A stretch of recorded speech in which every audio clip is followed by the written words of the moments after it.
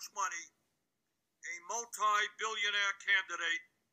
is willing to spend on his election, we will not create the energy and excitement we need to defeat Donald Trump if that candidate pursued, advocated for, and enacted racist policies like stop and frisk, which caused communities of color in his city to live in fear. We will not defeat Donald Trump with a candidate who in 2015 stated, and I quote, "I, for example, am not in favor, have never been in favor of raising the minimum wage." We will not defeat Donald Trump with a candidate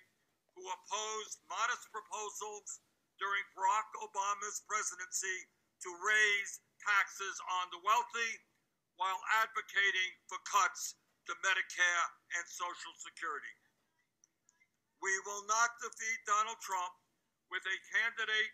who, instead of holding the crooks on Wall Street accountable, blamed the end of racist policies such as redlining for the financial crisis. The simple truth is that Mayor Bloomberg, with all his money, will not create the kind of excitement and energy we need to have the voter turnout we must have to defeat Donald Trump.